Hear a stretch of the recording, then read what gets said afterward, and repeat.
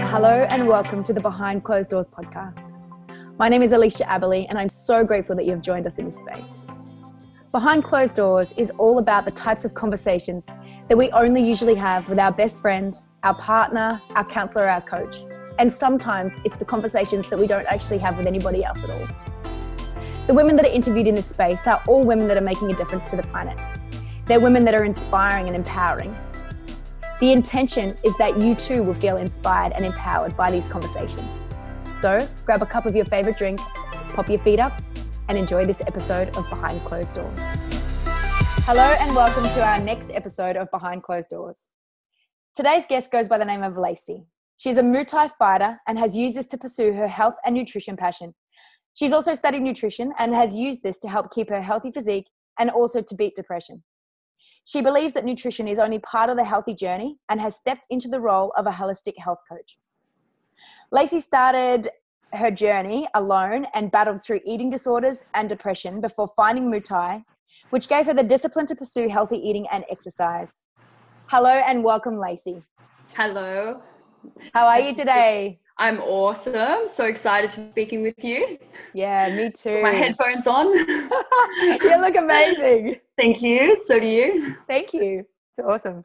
So we have some great topics to dive deep into today. And thank you for actually going there in this space. You know, talking about eating disorders and talking about depression are two pretty intense subjects. So yeah, I know that you're going to inspire listeners, and I'm really looking forward to this conversation. Me too. Great. So Lacey, do you want to share a little bit about your background and growing up and where you've come from? Okay, so I grew up in New South Wales and I started, having eating problems when I was quite young. And grew up nice family, everything, just very perfectionist kind of mindset, wanted to be the best I could be. And I guess I kind of was so hard on myself that kind of continued through my life. And so I left my hometown when I was about 16 or 17, moved up to Brisbane and then started the life up there, but I was completely isolated, and it was the best thing for me. I'm so glad I did it because it's made me just break into a whole new world. But yeah, it was definitely isolating. So I started my fitness journey when I was about 19.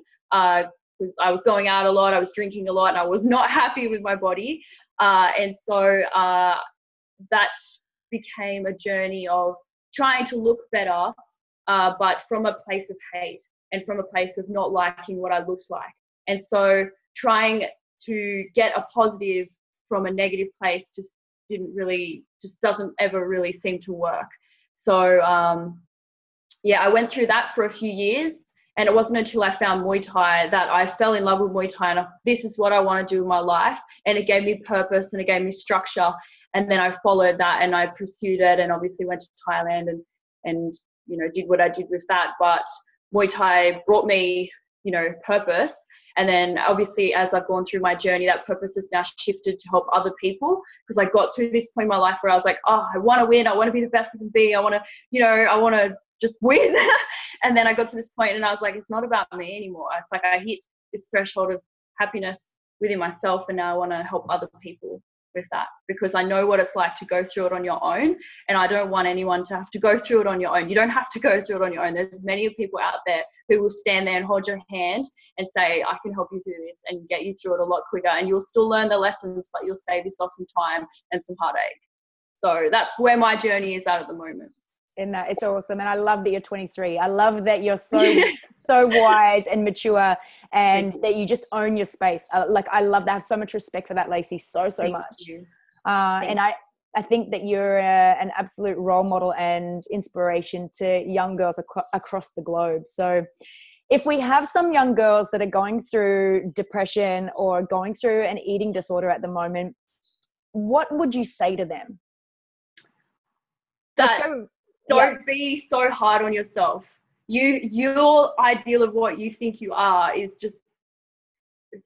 don't be so hard on yourself. Connect with good, healthy people who will lift you up and remind you of where you can go and push you to be a better version of yourself, and cut away anybody who is negative in any way, shape or form, and just believe in yourself and know that yeah, you can do anything you want to. Like, your belief in yourself is what stops you in life. You're the only person who puts limits on your life. And so I guess it's hard to see that when you're in that place, and you just think that you're not good enough. You're not, all these negative thoughts, continuous thoughts will keep like drumming in your head. But it's like, you've got to find that little space within you that's like, hang on, I know that I can do more with my life. I know I want more with my life. And you got to reach in and find that and grab a hold of it and then just run with it. And Muay Thai has been it for you. Muay Thai was that for me. It's like everyone says it different ways. Yeah, Muay Thai, however you want to. But that was that for me. Yeah, that was the start. Yeah, great. So so how old were you when you started anorexia or bulimia or both? I had both. So I had it when I was very young in primary school. I didn't even realize that I had it, to be honest. People were telling me, I was going to pediatricians and they're saying, you've got this eating disorder. And I was like, I don't have it, but I was high and things like that. And for me, it was an identity thing. People back then, the look was very skinny and people were like, oh, you're so skinny. And that was the positive thing about me. So I feel like some part of me was like, if I'm not skinny, who am I? And so it's amazing how much we, as women, we kind of wrap our identity up in what we look like and what we're packaged like. And so I think that was part of it. And but when I got older, I wanted to keep that identity, because that was when, especially moving to a new place, I had no identity. I was completely recreating myself, had no idea who I was. And then I wanted to keep that identity of myself, but I didn't have, I was going out drinking and late nights, so I was eating bad food and that. So then that would lead to this, I'd go out, this black and white thinking of like, I can only eat good food and bad. And then I felt a loss of control. So one side was complete feeling of control. And then the other side was a complete feeling of lack of control. And so it's only when I got Muay Thai that I had that structure. It's like now I still have the same, I don't feel like it ever really leaves you. It's still part of you, but now I have a healthy way of expressing it. I go to the gym, I eat healthy, I sleep well, I feel good. I don't feel bad about myself anymore. And that's the journey, coming from it being in a negative place to a positive place, and being from self-love rather than moving away from a part of yourself. And coming from a family that was actually, like, I'm thinking for mums here that might have young girls, I think for our young girls in society, like for any woman in society, it can be challenging. So for our young girls that are growing up, and maybe some of the mums listening have teenage children, or maybe some of the people listening have young sisters or something like that. Like, I know that it doesn't really matter what type of family we come from. No. These things can happen, right? Yeah, and that's the thing. I feel like, my parents, I feel they took it upon themselves and they thought that it was their fault that I was experiencing these things. But the fact of the matter is, like, as you grow up, you all grow up with your own kind of thought patterns and that, and you could grow up in a loving household, go to a great school, be loved and protected, and still have these feelings. And so I feel like as a message to mothers and anyone out there who has a family member who's going through this, just know that yes, you can help, but it's not your fault. You don't have to take responsibility. And that's the main thing. It's not your fault. They will grow through it, and you can just be there and help them and love them, but don't hurt yourself over it. That's a big one, isn't it? When we love people. Oh, yes. Yeah. When we love someone heaps and we just want to help. And I think in everyday life, people are just naturally born to want to help each other, and just to step back and let someone go through their journey, but be there. Yeah. That's an interesting one. And also not understanding the journey. It's especially depending on what age this person is going through that depression or whatnot. They may not even understand the journey themselves. So it's very difficult to communicate when both sides have no idea what's going on. So get some help on that to help you with that, because that'll make it a lot smoother, the transition a lot smoother together. That was my advice.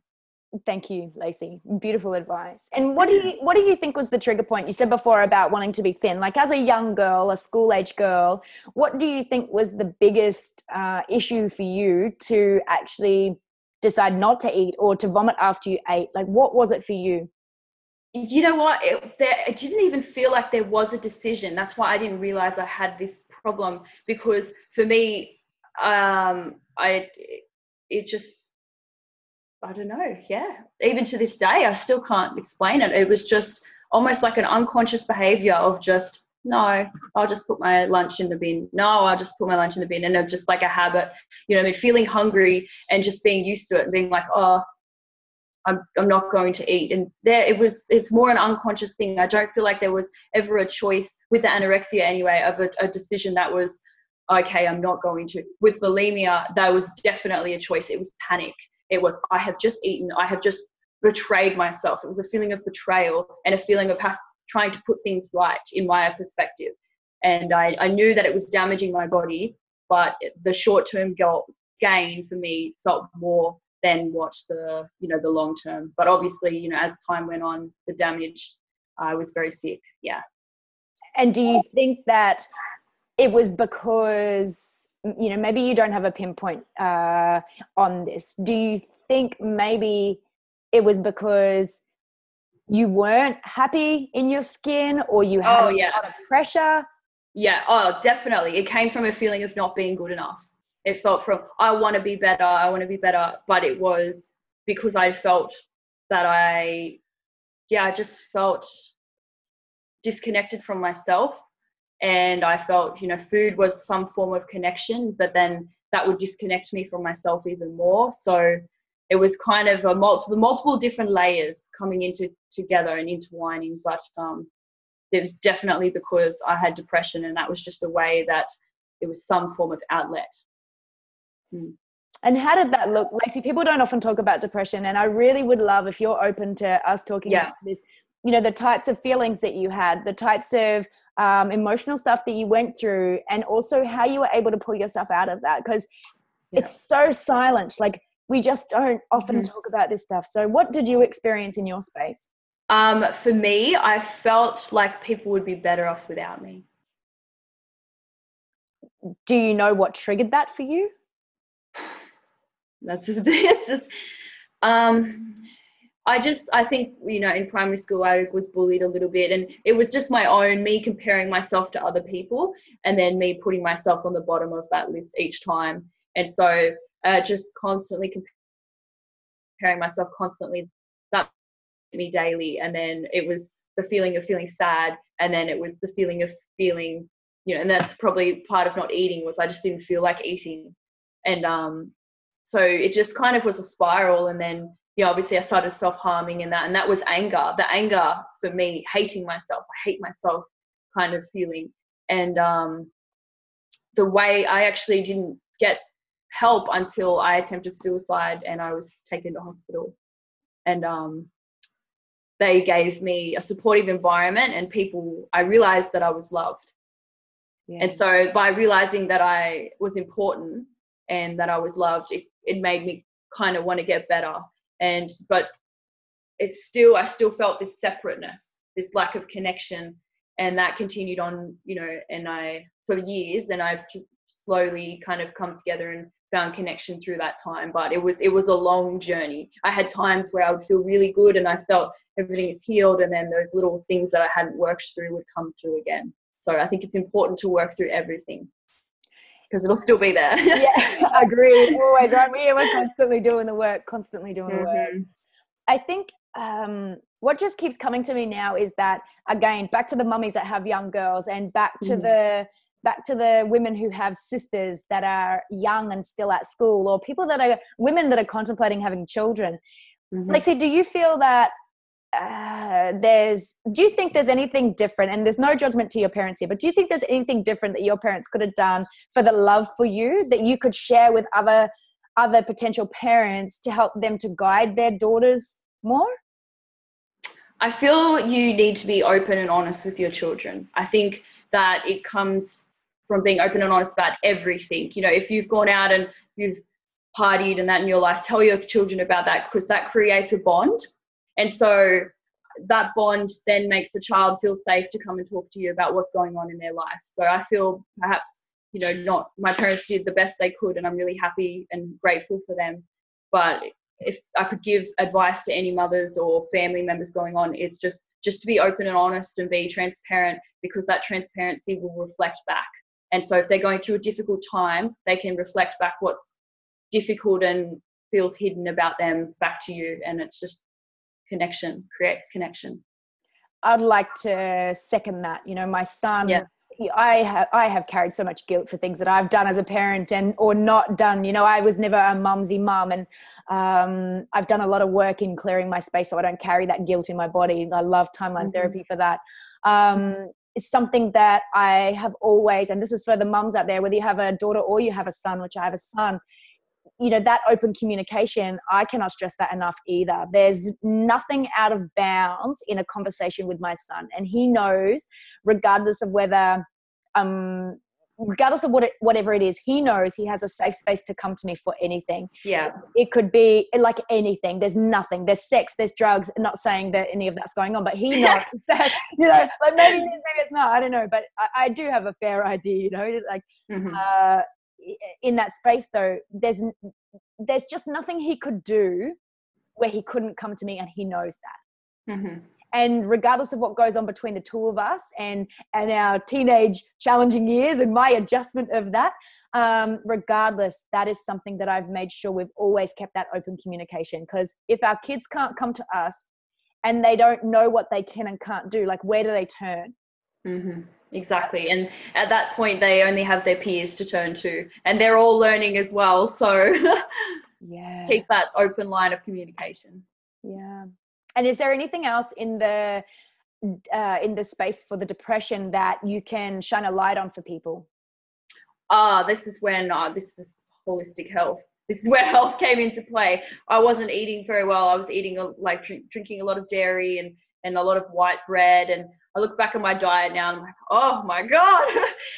My parents obviously trying to get me to eat healthy and that, but when you're out with your friends, they give you lollies or something. So eating healthy, eating enough, getting enough nutrients will help you feel happier. And that's one thing I've really noticed in my life now. And that's one of the reasons I stick with eating healthy, because it just makes you feel alive, and you look better, you feel better, you feel energized, you sleep better. Everything is better when you take care of your body. So I feel, you know, there's that back to that connection loop again. If you treat your body good, it'll treat you back good. But if you don't, it's very difficult to find that space of love. Would you say that that's the two biggest things for you? Oh gosh, I keep wanting to say Muay Thai. Muay Thai? Muay Thai. Yeah, it's okay.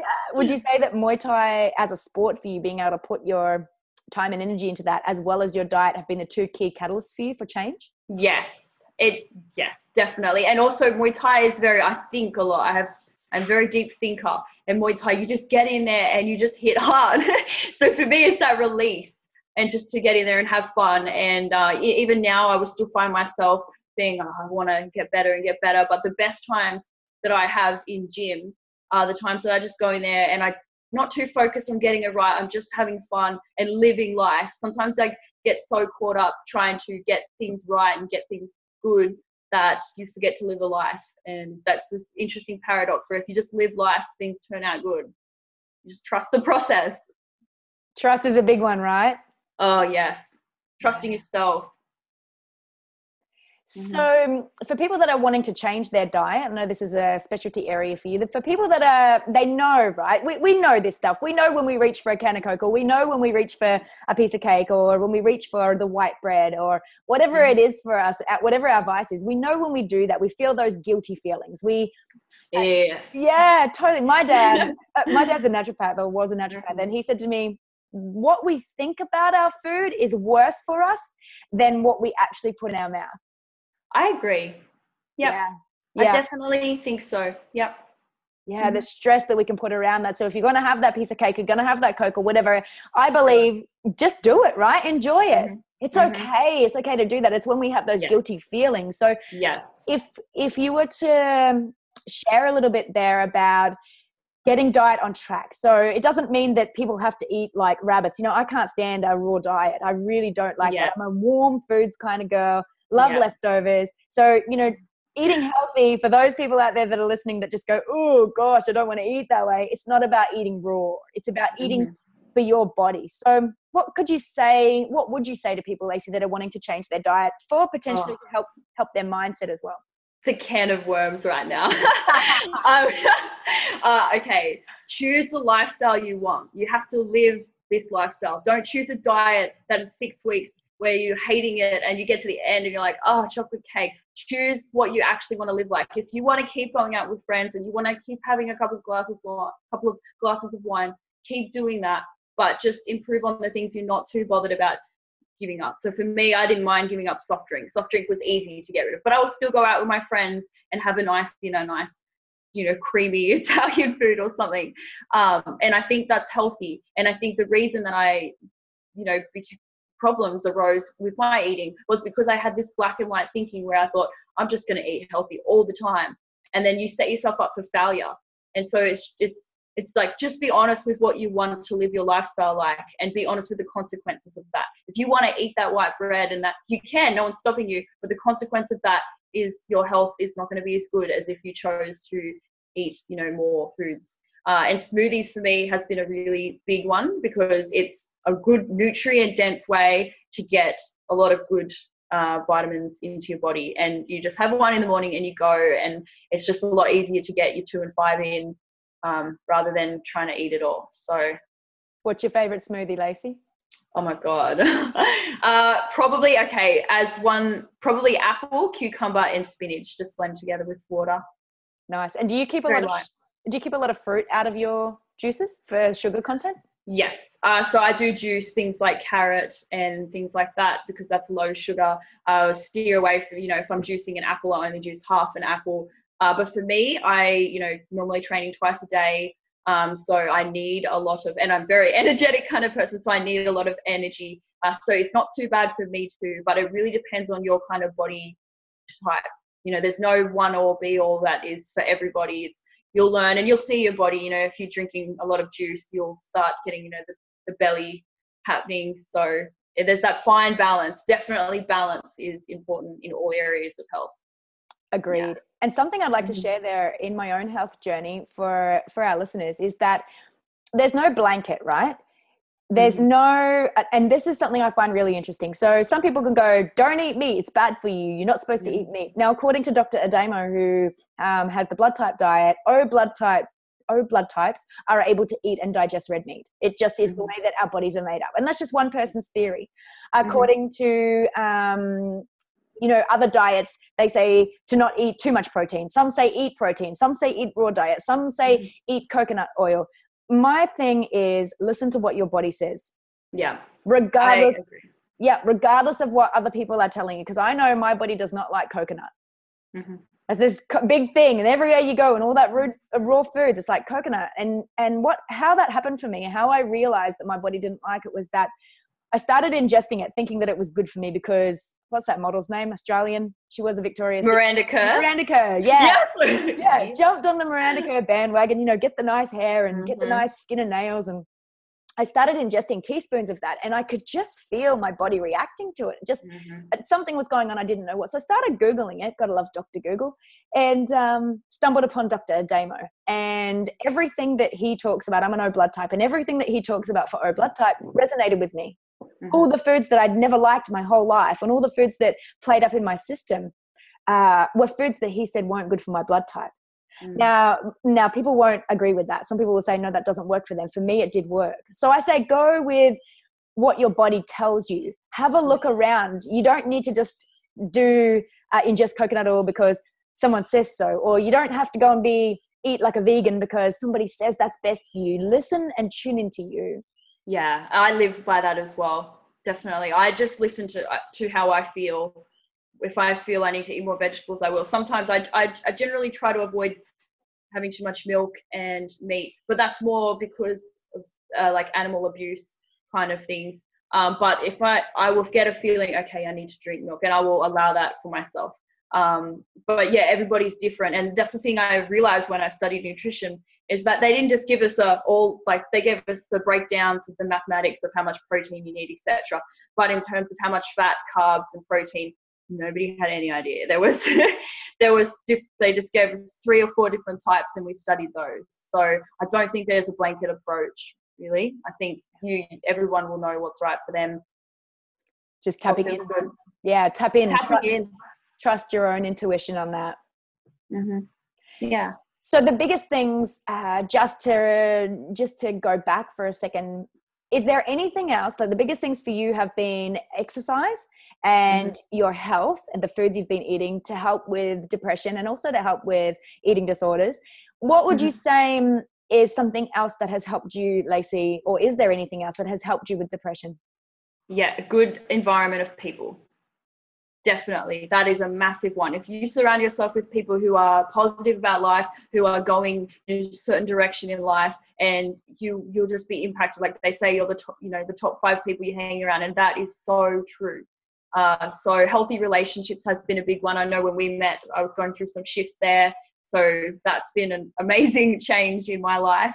And that's what I've been blogging about recently, is the impact that people have around you in every way, shape or form, even in facts of what you eat. Because if you live in a household full of people that, drink soda and have pizza, that's going to impact on that as well. If you live in a house with people who stay up late, that's going to impact on you as well. And that's the exact same thing when it comes to mindsets and the mentality and limiting beliefs. You can transfer limiting beliefs from people to people. So surround yourself with like sideways environments, I call them, people who are on the same level as you, and then people who you aspire to be like, and have somebody that is your role model, and listen to them and listen to YouTube videos and motivational videos, and keep your mind in a positive place, because that just makes all the difference. It really does.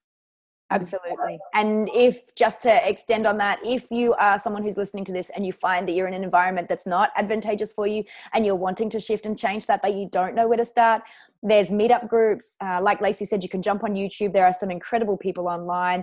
There's guided meditations. There are leaders in their field. Some empowering women that I love: Oprah Winfrey, Danielle Laporte, just to name 2 that I can think of off the top of my head. Gary Vaynerchuk, amazing for mindset. Tony Robbins, awesome. So if you're just looking for to shift or elevate, if you're listening to this and you're wanting to move to that next level in yourself and you're just not quite sure how to do that, then there's some people that you can actually tap into. And I feel like each person will be drawn to different people as well. Agreed. There are different leaders out there. Totally. They're just some that I like, and the ones that could come to the top of my mind. Everyone is different. Who are some of your favorites, Lacey? Oh, Regan. Lisa Nichols, Dr. Demartini. Probably Dr. Demartini has been one of my favorites. He's very level. He's very zen. I really love that. They're probably my top few at the moment. Can't remember his name. Les Brown. Yeah, very good. Great. And it just depends, doesn't it? So you can type in your Google search, whatever you're looking for. If you like health, type in health experts. If you like mindset, type in mindset gurus. Whatever it is for you, you can play with the internet. That's the beauty of the internet. Great. So Lacey, is there anything else that you would like to share with our listeners or our viewers that you feel could be impactful for them? Oh, such a good question. Just if I could leave with one thing, it's just to believe in yourself, because you are the one setting the limits in your life. And if you choose to be better, you will be better. And that's it, really. You just believe in yourself. You've got it. Don't doubt yourself, because you've got it. And you've just got to find that you were born with everything you need. Everything that you need is already inside you. You don't have to go anywhere else. You just need to be you and just let yourself shine, and you'll have a great life. Yeah. Beautiful words, Lacey. Thank you. Thank you. Thank you so much for joining us in this space. I appreciate you opening up and sharing on subjects that are quite touchy. And I appreciate your deep dive on that. So to each and every single one of you that have joined in for this episode, thank you so much. And I look forward to catching you on the next episode. Bye. Bye.